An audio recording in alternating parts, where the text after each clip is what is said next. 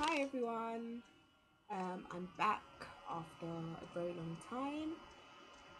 I think the last time I made a video was back in maybe July or August.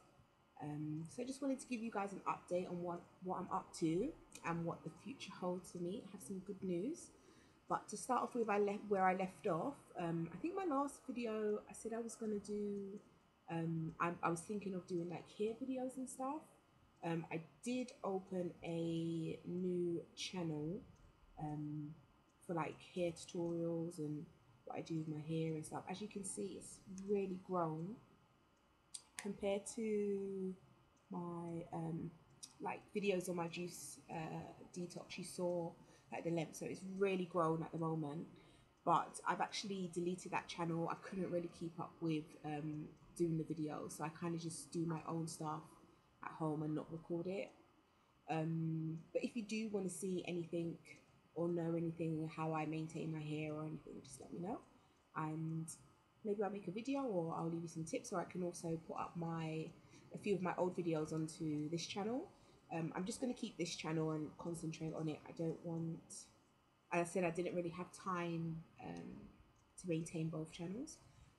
So yeah, I've actually wrote down the things I want to say because if you have seen my other videos, I never have a lot to say, or like I'll go away and I'll think of stuff that I should have said in the video that I forgot to.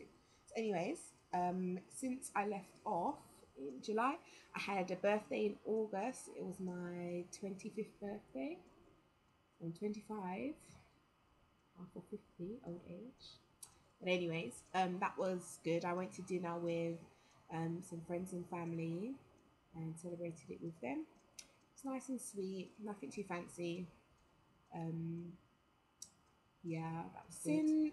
Since September, actually, no, before I get into that, I also said in one of my past videos that I was supposed to be going on holiday September.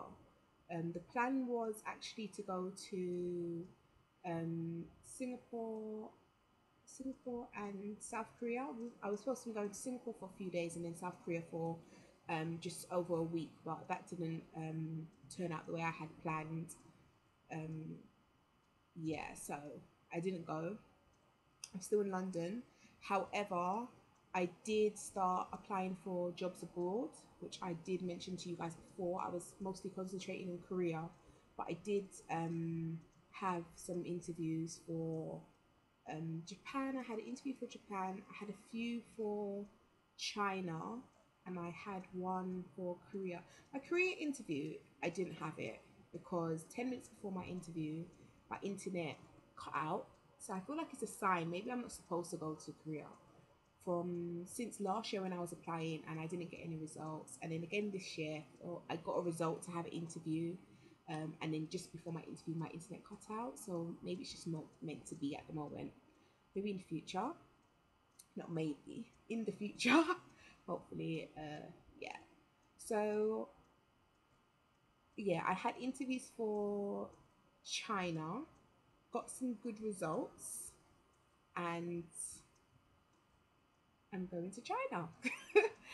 um, I'll say I'm going to China. I'm actually supposed to be going next week to teach there. However, I still don't have my visa. I've been working on my visa, getting it done. I went yesterday and applied for it, gave them my paperwork and stuff. So I'll find out for definite on Wednesday um, what is happening. So I can't say, oh, I'm definitely going, but I'm going. There's no reason for them to deny my visa. Like, I'm not a criminal. Uh, like, yeah, I'm not going to run away there because I don't necessarily want to settle in China, anyways. Um, so yeah, I'm waiting on my visa, and hopefully, fingers crossed, I'll be going to China next year to teach. Um, if they deny my visa, I'll just have to apply again because I have a job. Like, I've signed my contract. I've started buying stuff. As you can see, my suitcase, it's there. There's one behind it as well. You can't really see this. Clothes. Excuse my room. It's like really messy. You can see like what's it? Clothes and stuff over there. Yeah.